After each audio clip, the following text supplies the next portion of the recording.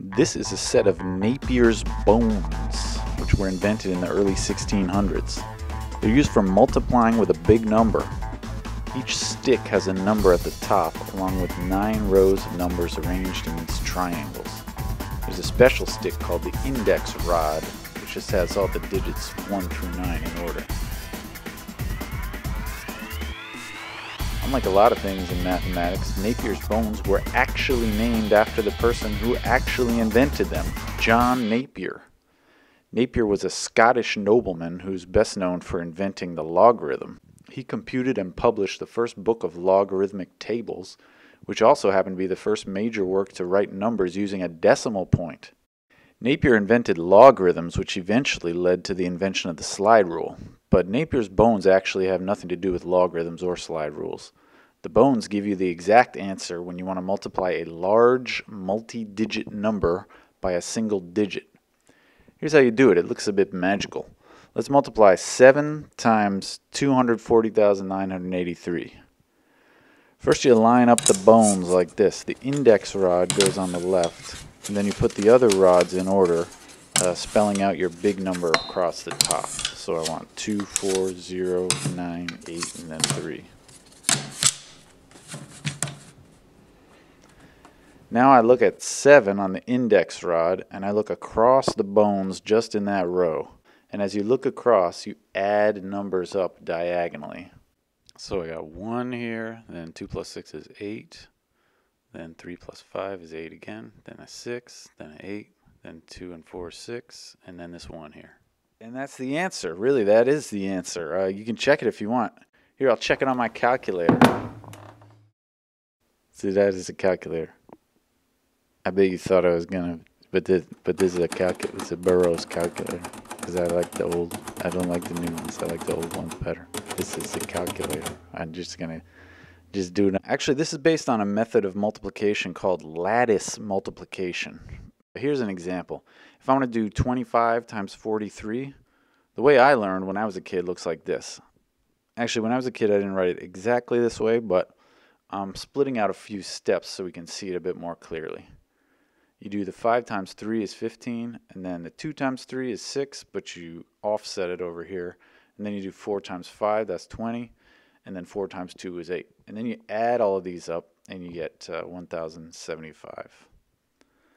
The lattice multiplication would look like this. You write one number vertically and one horizontally. So there's the 25 and the 43. And then you make a little grid. That's the lattice. And in each grid spot, you write the product of those single digits. So here I do 4 times 2 is 8. Here 4 times 5 is 20.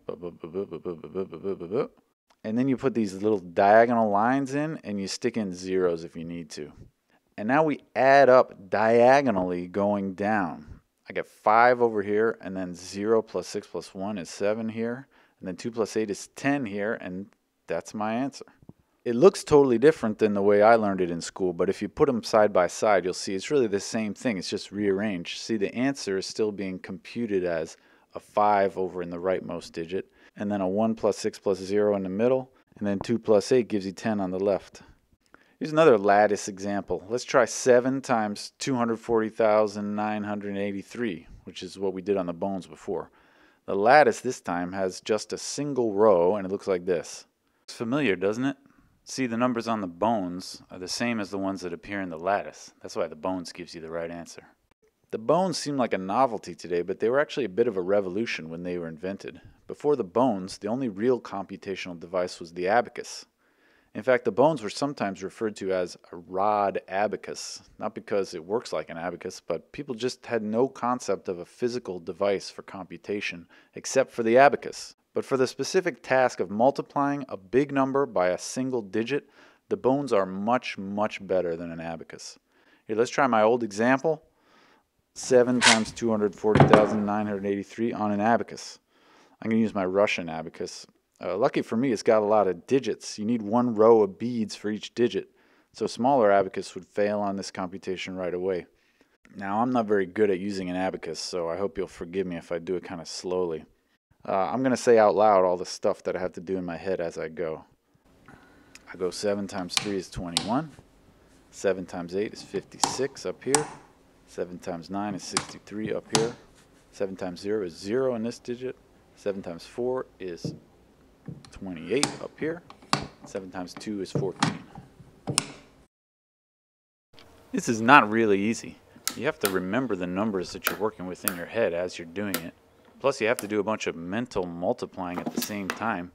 And you also have to move little beads around, which is hard unless you practice a lot. I had to re-record this several times because I kept messing it up. Some people would practice hard to become really awesome on the abacus, but even a fool like me can easily use the bones.